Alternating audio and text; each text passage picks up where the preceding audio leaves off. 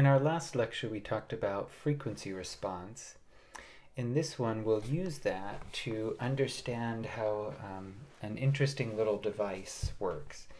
This device is called a vibration absorber, or sometimes called a tuned mass damper. And both of those names are actually not very accurate in terms of what it does. But hopefully through the course of the lecture you'll get a better understanding of how this works. The basic idea is, suppose that we have a machine and maybe we have a spinning wheel on this machine or something, so that we are exciting this at one frequency and we get large vibration amplitude at that frequency. So for example,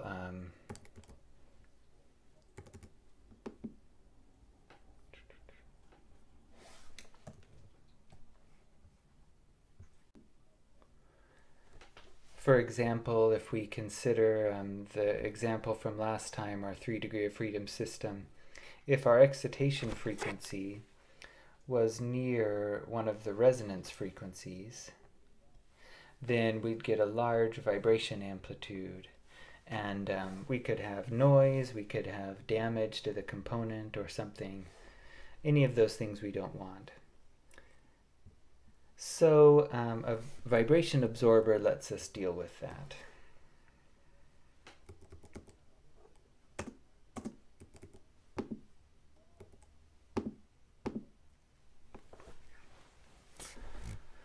Okay, so the way it works is this rotating machine we can replace with just a force, and this is a harmonic force, so we have a force at a certain frequency.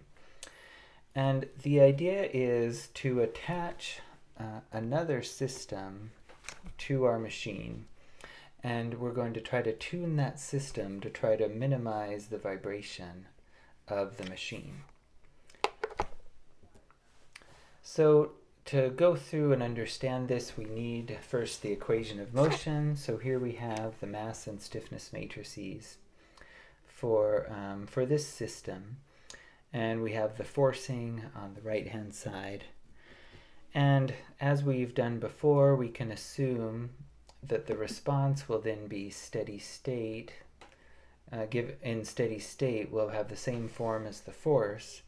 So the response will also be in a complex amplitude x e to the I omega t. And we just need to solve for x, or the magnitude and phase of the response, at the forcing frequency. So we do as we did before, we plug this in to the equation of motion. We get a minus omega squared on this term. We get that term. We put that all together, and here's our solution for the two complex amplitudes of our two coordinates, x1 and x2. If we want to solve this by hand, we can use a neat little trick that says that the determinant of a matrix, a 2x2 matrix, can be obtained by just switching the order of those two terms, putting a minus sign on the off-diagonal terms, and then dividing by the determinant. So we do that up above, and what we get is that x1 and x2 is equal to this matrix times f, and this 0 right here will wipe out that whole column. So that simplifies down to just this simple expression here. And remember, the top is for the machine, the bottom is for this part that we bolted on. So now we see something interesting. This is the difference between two terms, right? So if we set that difference equal to 0, we can cause x1 to go to 0, or the amplitude of vibration of the first mass will go to 0 and our machine sits still. So all we have to do is we solve that equation. The frequency is equal to square root of k2 over m2. If we know the frequency, we can use that to figure out the ratio k2 and m2. And then we can set use the constraints on the problem to either set K2 or M2. So that's how this works. Here it is reviewed. Interesting to note that that natural frequency is the natural frequency of the attached system if we fixed its base to ground. So usually the machine would be right here. But if we replace that machine with a fixed base, then this is just a 1 degree of freedom system, and by inspection the natural frequency is square root of K2 over M2. So what we're doing is we're tuning our attached system so that its fixed base natural frequency, the natural frequency of the fixed base, is equal to the excitation frequency, or the frequency we're trying to cancel. So, so that's how that works. It seems like magic though, and it seems also a little counterintuitive, because as you think about this, let's go back to the picture. Oh.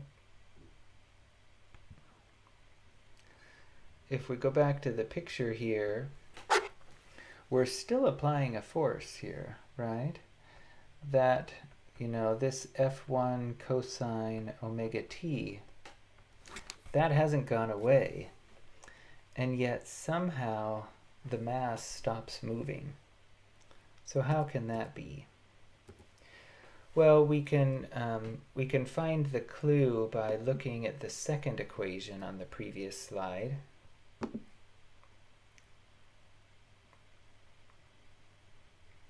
So if we go back to this equation, the top equation let us set x1 equal to 0, but the bottom equation tells us that x2 will never be 0. So we can actually use that equation to find x2, and as we plug in for the denominator and we simplify, what we get is that x2 is proportional to the force applied and the stiffness. And so x2 is moving in response to the force and the stiffness, while x1 is sitting still. And if we look at this in a little more detail, remember x1 is sitting still, but we still have this applied force. If we plug in the motion x2, then it tells us that x2 is oscillating. And as it oscillates, it will apply a force. This spring, it will apply a force through this spring to the system down here. And so if we work out what that force is, that would be K2 times delta, or K2 times x2 minus x1. And we could check that the sign on that is correct. If x2 is positive, actually that should probably be the other way around. But anyway, if we plug in for x2, then what we get is that the force in the spring ends up being just F1 e to the I omega t. Or in other words, here we're applying a positive F1. Up here through the spring, we're applying a negative F1, and those two cancel. So the motion of the mass causes a force through the spring that exactly cancels the applied force, and that's how the vibration absorber can work. So hopefully that makes sense to you. Here's an animation that kind of shows what this might look like. It's a 2 degree, once we assemble everything, it's a 2 degree of freedom system. So it'll have a first mode and a second mode of vibration. In the first mode, you know, the masses move in sync. In the second, they move out of sync. But at a frequency partway in between, so again, this would be at omega 1, this would be at omega 2. But at this omega that we've tuned the vibration absorber for, we get mass 1 sitting still in the attached system vibrating and causing a force that counters the applied force. So a neat little phenomenon. So how would we use this to solve a vibration problem? Remember, the problem is that we have this machine, we're applying a forcing near resonance, and so we're getting a much bigger response than we want at resonance. So what we would do is we would then design an attached system, and we'll put the natural frequency of the attached system right at this treble frequency. And after we do that, what we get, this 2 degree of freedom system will end up having 2 peaks, and it will have a 0, so that the amplitude of vibration in x1 goes to 0 right at that frequency. And at mass 2, if we were to plot x2 versus frequency, we'd see that it doesn't have a 0. It's still moving when x1 is sitting still. But anyway, I guess this is the key to understanding this vibration absorber. It hasn't absorbed the vibration, right? What it's really done is it's moved the resonances. So we took this single resonance that we had up above, and we've split it and made it into 2 resonances. And so it's an interesting way to understand what happens when we take one system and we bolt on another flexible system. Or you could use this to understand also, you know, what happens to the modes of the body of an airplane if we bolt on a wing. Or an airplane when with one wing and you bolt on a second wing. These kinds of things happen there as well. Resonances move around. And so this has a more general application as well. We'll have some more on that in a minute. Before we do, let's just see an example in MATLAB. So,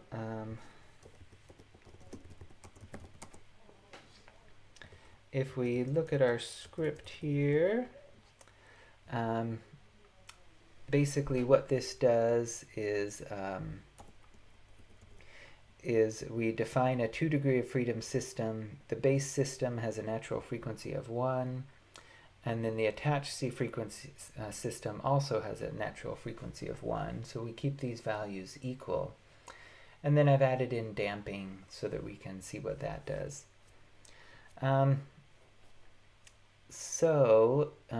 We just define the matrices and use the simple formula that we've talked about in our previous lecture to find the transfer functions. And this gives us the response of masses 1 and 2 of this assembled system with the vibration absorber. We compare that with the transfer function for a simple 1 degree of freedom system, which is this equation that we've seen before. So if we run this, what we get in the first case, this yellow line is the transfer function we would have if we had only a 1 degree of freedom system, the original machine, and we have a huge amplitude at this resonance frequency 1 here. After adding the second system, we split that resonance into 2, and now we have the anti-resonance. So this will now let us see what happens as we vary different things. The derivation that we did was all for 0 damping. And you can maybe already see in the case of finite damping, the amplitudes at resonance are not infinite, they're finite. And similarly, the vibration amplitude, while it becomes really small at the anti-resonance, it doesn't go all the way to 0. So let's run a case where we make the damping 100 times larger. I'll give it a different number there so that we can compare. Now if we compare these two cases, we can see that adding damping lowers the height of the peaks. So that's good, because if the forcing gets off of this resonance that we've designed it for, now we're no longer going to run into these two modes. But it also raises the amplitude of vibration of the absorber frequency. So rather than getting 10 to the minus 2 amplitude, we get 10 to the 0 amplitude, so 100 times larger. But it's still hopefully small. And anyway, the moral of the story is that when we put damping on one of these systems, we try to get a compromise between adding enough damping to keep the peaks low, but not so much that we ruin the absorber frequency. Okay, another interesting thing is how much mass do we have to add, or how heavy does our added system need to be? Ideally, we'd like to put a little tiny fly on there and have it absorb all the vibration. So what would happen if we take the mass and we make it way smaller? Well, if we do, we have to make the stiffness way smaller, and that has consequences. But let's just look at the consequences on the response. If we run this again, oops, and I overrode that one, but that's okay. If we run this again now with much smaller mass, we see that adding the vibration absorber doesn't move the peaks apart nearly as far as it did. So rather than having a fairly wide range of frequencies that the absorber is canceling, now we have a very narrow range of frequency. And so it becomes less and less effective. And then if you add in damping, the amount of reduction in vibration you get is less, and it becomes less effective. Also, because the stiffness has gone down, we're going to get a much bigger vibration of the mounted system. And so you might run into space constraints where that little mass spring is running into the walls or something like that. So anyway, that simulation lets us see what happens as we vary the parameters. If we change that even more, let's say we add a lot of mass to the system. Well, then we can get an even better spacing, even more robust solution, you know, wider deadband, farther spacing. But so this way, if the speed of the machine varies, we'll still have good performance. But we've added more mass to do that. Okay, so that's the MATLAB example. Just a couple actual applications. All cars, rear-wheel drive cars, have to have a drive shaft or drive line that sends torque from the engine to the back wheels. And if you've looked under a big truck that's built, you know, fairly recently, you might see a drive shaft that looks like this. And it looks like a big beefy thing, though actually if you were to pull that out, it's actually fairly light. They've really optimized these for weight. It's a thin-walled tube with some end plates. And because the diameter is big, it can transfer quite a bit of torque in a thin diameter. But you know, a thin, long tube is going to have low frequency modes of vibration and possibly amplify. We could have resonances of this driveline that amplify torque ripple from the transmission or from the gears and that send noise into the vehicle. And that's definitely not something you want if you're trying to sell cars and convince people they're high quality. So interestingly, what's done is that there are actually cardboard inserts inserted inside these drive lines that add a little bit of weight and try to add some damping and a vibration absorber effect possibly. So if you just put cardboard in there, you just get a damping effect, but they actually put cardboard on little rubber stoppers so that you can tune the frequency of that, of the cardboard being the mass and the rubber being the spring. So this just shows you a test we did once on some drive lines. There's a bunch of measurements taken on at different points, and basically the short explanation of this is that there are lots of different resonance frequencies in a complicated system like this, lots of different modes of vibration. And and particularly in this cyan, you see some of the you see a bunch of frequencies in here. These end up being some of the ovaling modes, some of the bigger noise transmitting modes. The next slide actually shows you what the different modes of vibration look like. So here the driveline's bending kind of in the page. This one, it's actually bending kind of out of the page. So in the previous slide, it'd be coming out of the screen at you. And then there's a higher order bending and higher order bending. And then finally those ovaling modes where the two sides of the driveline are bulging in the middle.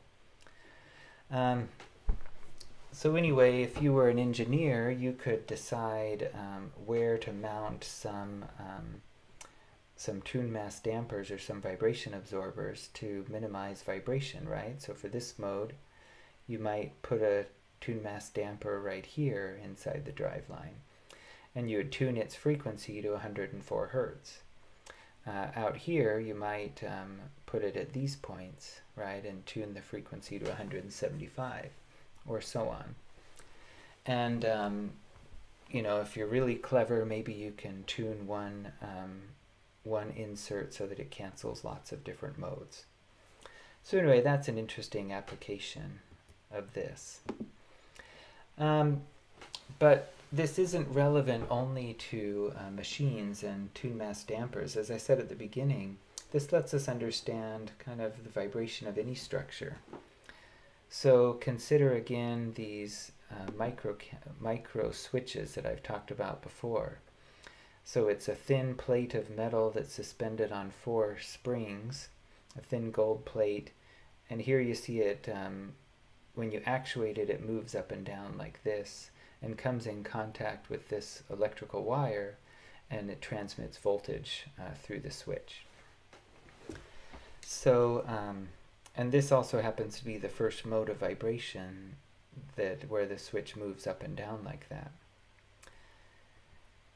So if we actually look at a measurement from, this is applying a force to the center of the switch and measuring on the center of the switch, we see peaks at the different modes of vibration. So this is the one you saw in the previous slide where the switch is moving up and down. Here's the second mode where the switch moves just a little bit, but mostly it's the springs flapping around in that mode. And between those two, and actually very close to this frequency, is a frequency where there's an anti-resonance, or where the amplitude of vibration on the plate becomes practically zero. And you can infer that at that frequency, basically these springs are vibrating, and they're acting like the attached mass springs that absorb them, or that counter the applied force and allow us to have a zero vibration at that point. And these switches in vacuum are very lightly damped, so you get a very sharp anti-resonance. And so understanding this lets us understand kind of the naturally occurring features in a transfer function like this and a measurement like this. So that concludes our lecture on vibration absorbers. Hopefully that was interesting and helped you to understand a few things.